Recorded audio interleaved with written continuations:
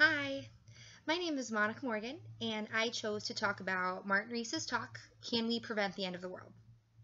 The end of the world is something that was always in the back of my mind, a fear that I have always liked to know more about. The end of the world is a scary realization, and I want to be one step ahead by educating myself on the topic. Now about Mr. Rees. He's a British astrophysicist. He goes by the name Lord Martin Rees, and he is one of the world's most well-known astronomers. He is also a retired professor of cosmology and astrophysics at the University of Cambridge, and he is on the UK's Astronomer Royal. He authored more than 500 research papers talking about cosmological topics ranging from black holes to quantum physics to the Big Bang Theory.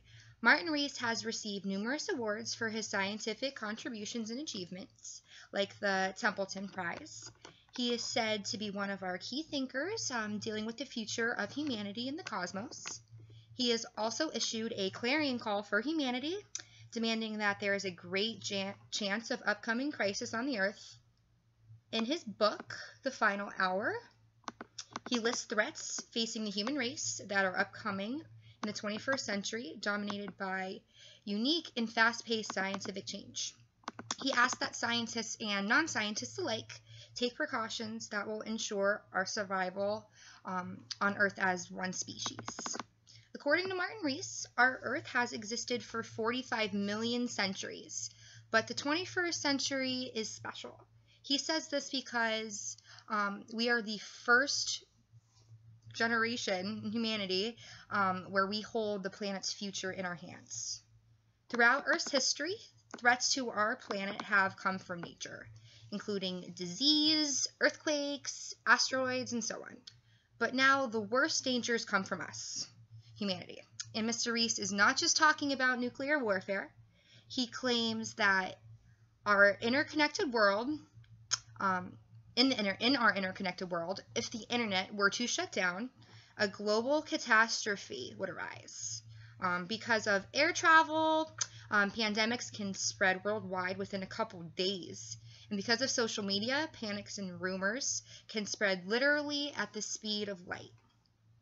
Mr. Rees says that we worry too much about minor hazards that are improbable to happen. Like, for instance, an airplane crashing, ingredients in our food that'll give us cancer, low exposure to radiation, and so on. But as a whole, we are in denial about these catastrophic events that may happen.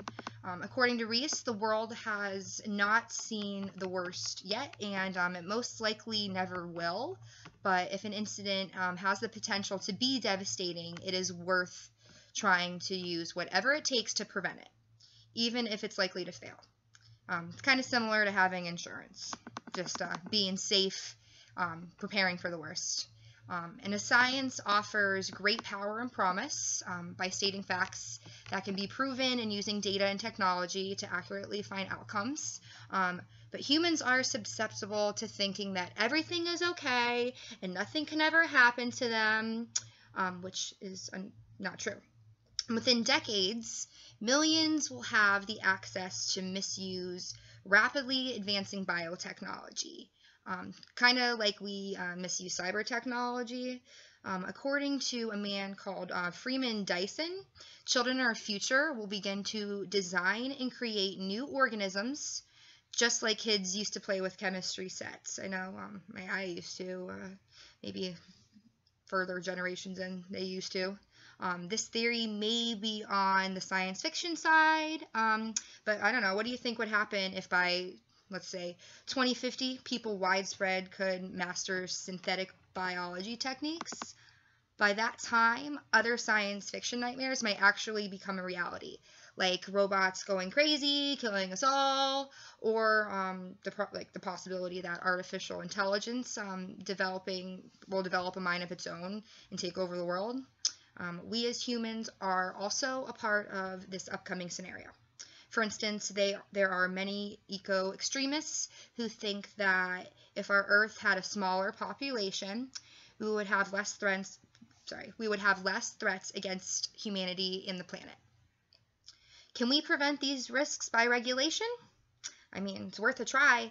But there is an issue with regulation because there are competitive enterprises that are globalized and they thrive on commercial pressure, and that if you aren't allowed to do something that will harm the environment in a certain country, you will operate in a country where the activities are legal.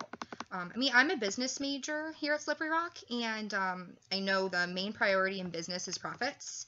And if an environmental regulation is making you spend more money on costs, you will do whatever it takes to offshore in a country with less strict regulations. It happens all the time. It's happening in our country. The issue with this is that big corporations do not realize what they are actually doing to our environment. As Mr. Rees says in his book, we will have a challenging time getting through this century. There may be major setbacks to our society. In his opinion, there's a 50% chance of a severe setback, but are there likely events that could even be worse, events that could destroy a life? An example of this could be the release of a new particle accelerator. When this happened, people thought about the concept of this machine in question if it could destroy Earth, or even worse, destroy the entire universe. Well, luckily, Mr. Rees reassures us that him and his other colleagues have came to the conclusion that nature has been doing the same exact thing in nature, kind of like cosmic ray collisions. Still, scientists should be sure to take precautions while conducting experiments that generate conditions that would not happen in the natural world. Biologists especially should avoid the release of potentially devastating genetically modified pathogens because we do not know what they will do to us or our Earth. Humans cannot be the end of Earth's story. Presently, we have 5 billion years before the sun is supposedly to flare up, and the universe may go on forever. We never know.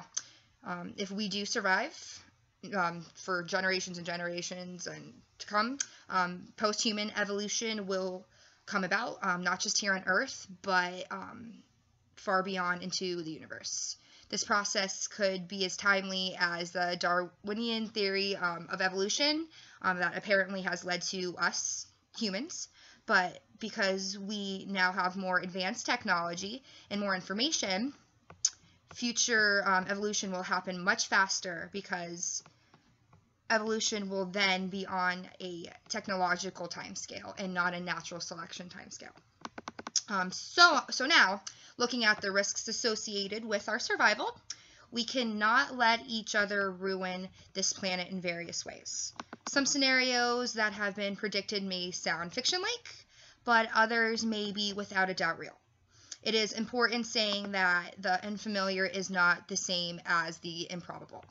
Now, because of this saying, Cambridge University is establishing a center to study how to minimize these apocalyptic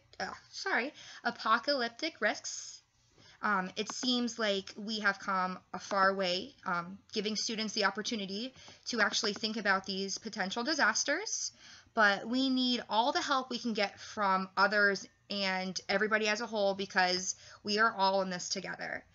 Even though we are almost non-existent in our huge universe as it is, we are a planet with 50 million centuries ahead of it. So let's not make life more difficult for upcoming generations to come. So I was supposed to, make a PowerPoint with 3 questions. Honestly, I am not sure how to do that. So I'm just going to read them off and I will post them in the summary as well. My first question is, do you feel in the future that biotechnology and other advancements in technologies would actually be scarier or more beneficial to society? And if so, do nature and its resources have anything to do with it? The second question I have states that a particle accelerator was mentioned in this talk as how it could be the destruction of the Earth, and luckily it ended up not being so because we're still here. Are there any technologies today that you feel could have the same threat that the accelerator did. And then my last question, of course, is the title of this TED Talk. Do you believe that we could prevent the end of the world? Personally, I think we can. It's going to take a lot of people to do it, and we're all going to have to do this together. But again, thank you very much for listening, and I hope I get an A.